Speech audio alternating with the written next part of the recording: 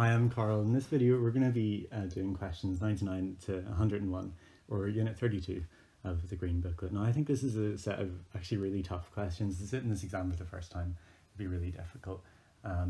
Once you understand what the questions are asking, I don't think it's that tough, but there's a lot of things to juggle around with this. I've written out the equation that they gave us here, which is used to model behaviour of a gas, and we're told about a number of constants and what each of the letters represents, which I've written here. The one thing I'd say is be careful because we've got t in the equation and also t here for time.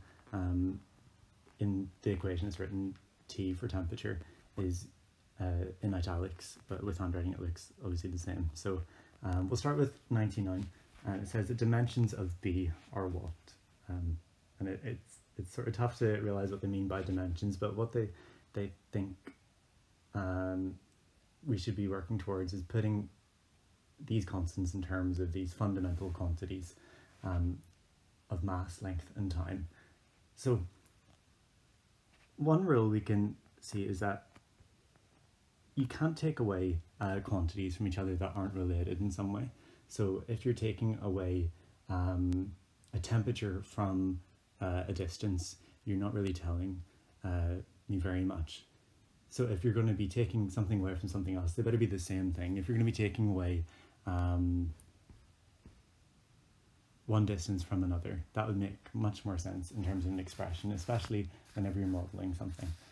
So here we have V minus B as part of the equation, and V stands for volume. And if we're taking away something from V, then we can assume it has the same units. There's no point in taking it away if it doesn't have the same units.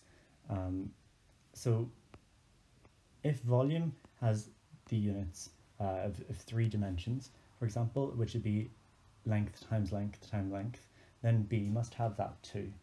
So for the volume, let's say, of a cube here, we've got length in each of the 3 dimensions here. And so the units you can use here would be L cubed. And they're the 3 things that define this volume. And so if you're taking something away from that, you can assume it will have the same units. And so we can say that the units for B, or the dimensions of B, are going to be L cubed. And that gives us an answer there for 99 of A. Okay, so for question 100, and this is where it starts to get quite tricky, it asks what the dimensions of A are. So again, with the same logic, we have a part of the equation that says P plus A over V squared. Now P is for pressure, which implies that this half of the expression also is for pressure. So A over V squared is pressure. So let's think about what pressure is. An equation for it is a force applied over a certain area. And based on mass, length and time, we haven't quite got anything that works here, but we could work out what area is. You know, if you're looking for the area of this square, it'd be a length multiplied by a length. And so we could simplify this to force over L squared. Now, how do we get force down to mass, length or time? Well, you might want to remember that force is equal to mass times acceleration. So that's the mass sorted. And how do we get acceleration? Well, acceleration is going to be a change in speed over time. So the change in speed doesn't matter. What we just need to know is that the top line of this will be speed over time, and speed is going to be a distance traveled, or a length over a period of time. So acceleration will be length over time. If that makes sense, it'll be L over T squared. So that means force is going to be L times m for mass over T squared. So then if we put that back into our pressure equation above, we get force, which is going to be Lm over T squared multiplied by 1 over L squared. So these L's cancel out and you end up with mass over T squared L squared. Or for pressure then you get T to the minus 2 L to the minus 2. So that's what pressure is, and that's what a over v squared could be defined as in terms of dimensions. But of course, we're dividing a by v squared, so we know that a divided by v squared could be defined by the units mass, time to the -2, length to the -2.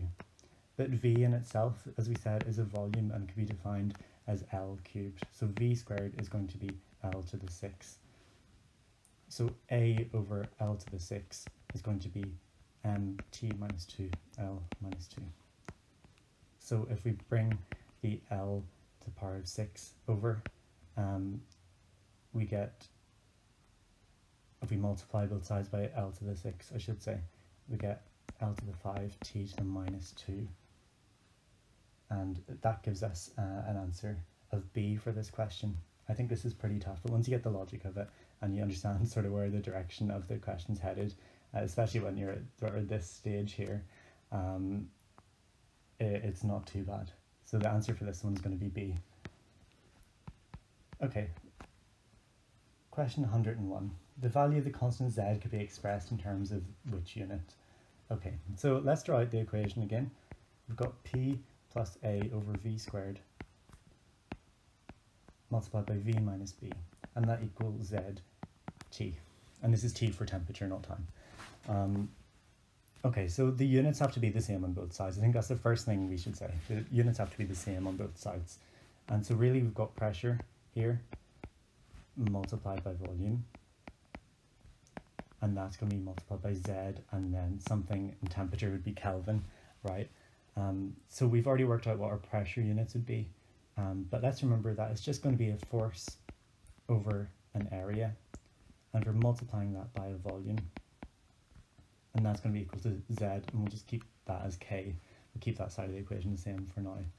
Now, if we change area to being L squared, because remember, area is really just defined by 2 lengths, and volume is going to be L cubed, because then if we made this a cube, we would need a 3rd length to define this. And we can set this equal to ZK and move on. So then we end up with force times length equals ZK. So force times length, if something's moving along a length, it's moving a distance. And force times distance is called work. So force times distance equals work, which is probably something you've seen before. Distance, of course, is measured in L, like this here. Okay. So then work is measured in joules, so we can replace the left-hand side of this equation with joules equals Z Kelvin.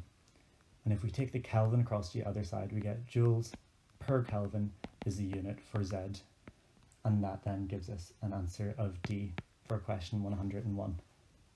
So I understand these questions are really tough, but hopefully now that if you've seen it, you'd be able to get it if a question like this, God forbid, came up in the exam.